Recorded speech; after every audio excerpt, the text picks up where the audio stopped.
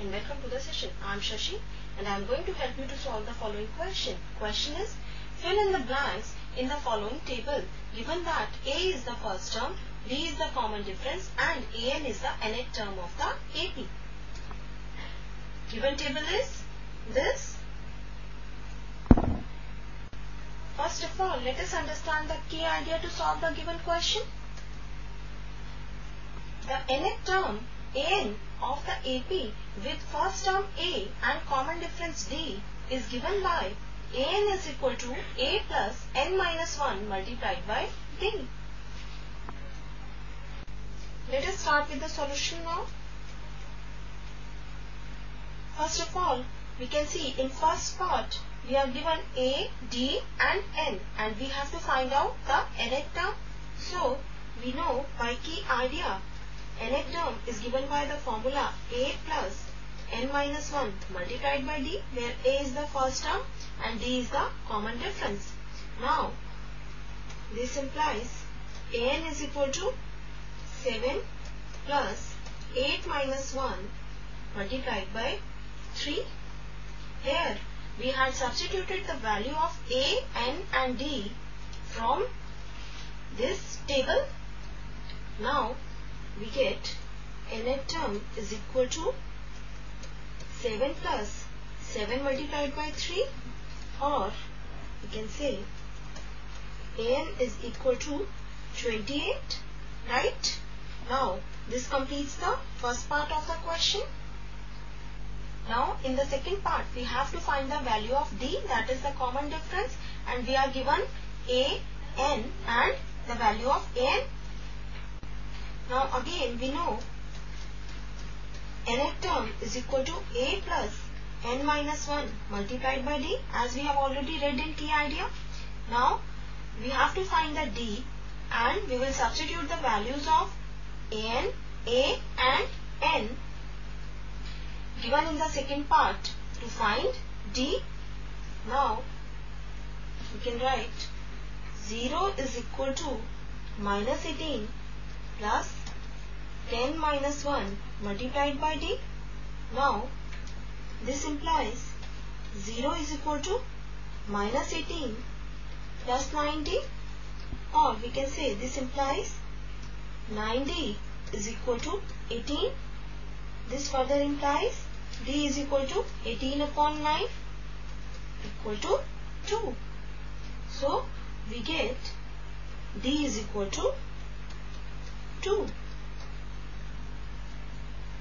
Now, in the third part, we have to find the value of A and we are given the value of common difference, that is D, N and AN. Now, again we will use the formula for nth term, that is AN is equal to A plus N minus 1 multiplied by D.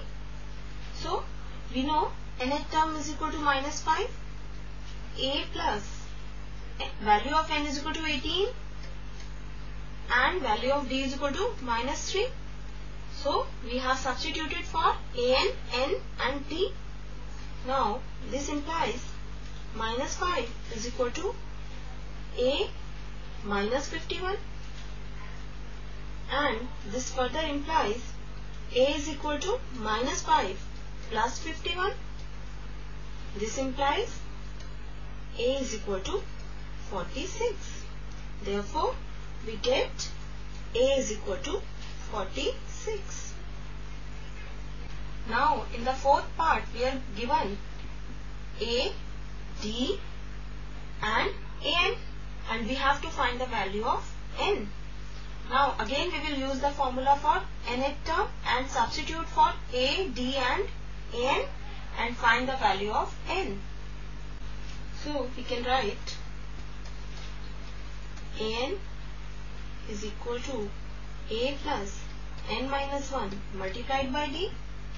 Now we know AN is equal to 3.6, A is equal to minus 18.9. We have to find N and value of D is 2.5. So we had substituted for AN, A and D. Now this implies 3.6 plus 18.9 is equal to 2.5 multiplied by n minus 1. Now this implies 22.5 is equal to 2.5 multiplied by n minus 1. This further implies n minus 1 is equal to 22.5 upon 2.5. Now this implies n minus 1 is equal to 9. This implies n is equal to 9 plus 1 equal to 10. Therefore, we get the value of n is equal to 10. Now, in the fifth part, we are given a, d and n, and we have to find the value of an. So, again we will use the formula for nth term, that is a plus n minus 1 multiplied by d. So, we can write an is equal to a plus n minus 1 multiplied by d. Now, we have to find an and we will substitute the values of a, n and d. Now, we know an is equal to 3.5 plus 105 minus 1 multiplied by 0. Now, this implies an is equal to 3.5 plus 0. This further implies an is equal to 3.5. So, we get an is equal to 3.5. So, our final answer is, for first part, an is equal to 28. For second part, common difference is equal to 2. For third part, a is equal to 46, that is the first term. Then, for fourth part, n is equal to 10. For fifth part, an is equal to 3.5. So, this is our required answer. This completes the session. Hope you understood the session. Take care and goodbye.